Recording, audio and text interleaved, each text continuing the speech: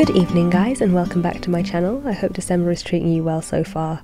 In today's video I wanted to share with you the fun I've had experimenting with fluid acrylic painting or paint pouring. Since this was my first attempt, I don't have a lot to say about technique, paint mixtures and ratios, as it honestly was all trial and error, but I will have info on everything I used in the description below.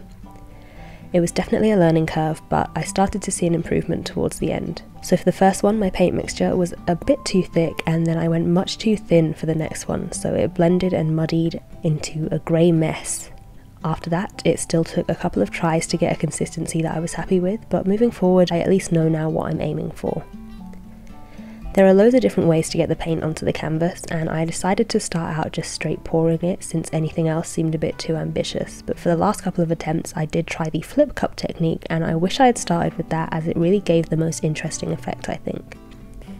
Now, as you've probably gathered, this is all a little bit out of my comfort zone for a number of reasons. I'm quite controlling when it comes to art and mess. I like to plan things and have a vision for how it'll turn out. I like to research and reference, and I also love a quick cleanup once I'm done. But I've also had a long, stressful and not so creative month during which I found moments of calm in newly discovered paint pouring videos. I watched in total awe and amazement, soothed by the flow of the paint and the freedom of it and the constant experiment of the artist behind them. It's impossible to watch these videos and not think, I have to try that. But all month I talked myself out of it. I was trying to find a reason to make it worth my while. When art becomes your job, the line becomes blurred between creating as a task and creating just for fun. And when I thought about making these types of paintings, honestly my first thought was, but then what do I do with them? Where do they fit in? Do they reflect my style? Can I incorporate this into my existing works? How do I make it benefit me to make up for the time and the money that I'll spend making them?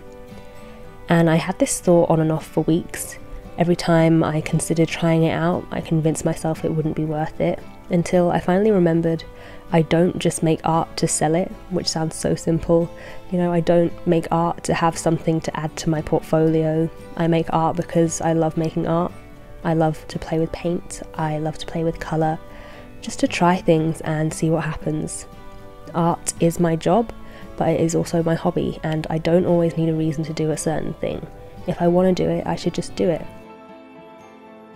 So I guess what I'm saying today, because I feel like this is something that all of us, even if we aren't full-time artists, we all have moments where we convince ourselves that just trying something won't be worth our while. It'll be a waste of time, a waste of good supplies, and the whole point of being creative, creating as an act in itself, never can and never will be a waste. You learn and you express yourself, and in the end, there's a thing there that didn't exist before. Whether it's a mess or not, whether it turned out how you expected, you made a thing. So that's all I've got for today. Thank you so much for joining me. If there's anything you've been overthinking, something that you've wanted to give a try, maybe make some time to do it this weekend, and let me know how it goes. I'll speak to you soon. Bye.